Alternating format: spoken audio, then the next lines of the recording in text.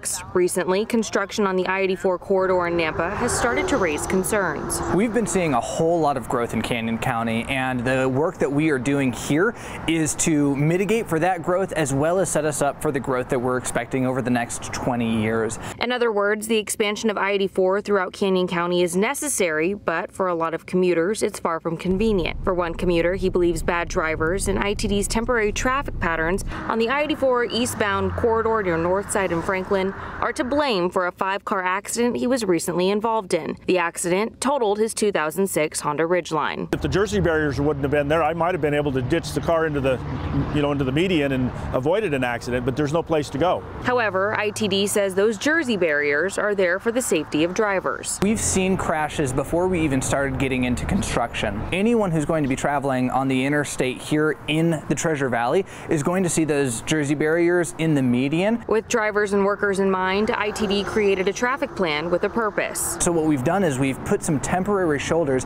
and moved traffic to the outside so that work can be done in the middle.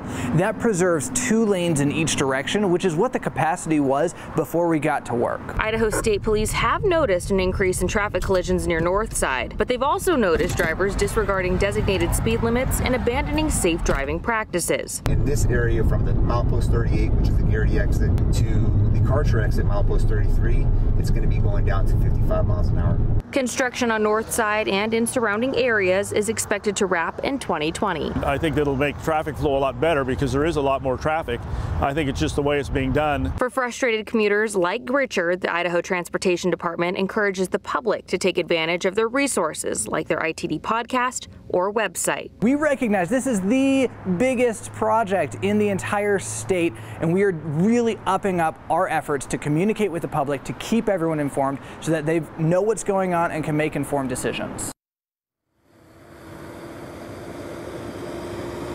Now, due to the high volume of traffic in the area and heavy construction again through the north side, Karcher and Franklin areas, I'll be out here live all morning long to keep an eye on your morning commute so we can see how this traffic shapes up hour by hour, even half hour by half hour. So again, stay with us so I can give you the very latest in that traffic news. Reporting live in Nampa, Frankie Catafayas, 6 on your side.